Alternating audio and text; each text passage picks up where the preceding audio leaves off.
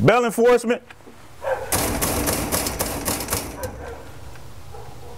It's a hairy job, but it's got to be in your blood. It's not for everybody.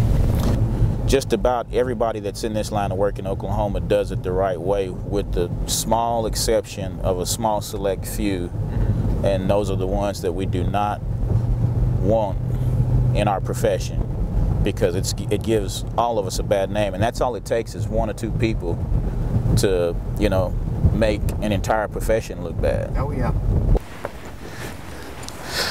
Bravo 7 and 8 will be 1097 out on Robert P. Calvert, up on North Zunis and North Tulsa.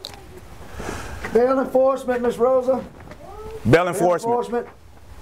I've been after people that had some very serious charges that were out on bond, and I've learned over the 24 years that I've been doing this, from my self-experience, I've learned that you can get any man or woman to do something a lot quicker with a taser and or pepper spray than you could with a gun, because everybody throughout the United States knows that you cannot shoot them unless your life is in danger or another's is in danger. Oh, my GPS did just now come on. Had to charge the battery back up. Make sure we got the file.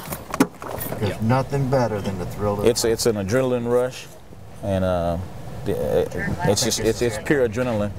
And you know, although I don't run as fast and as good as I used to, I still love it. I love the chase, and you know, I don't know, I probably got another 10 or 15 years in me.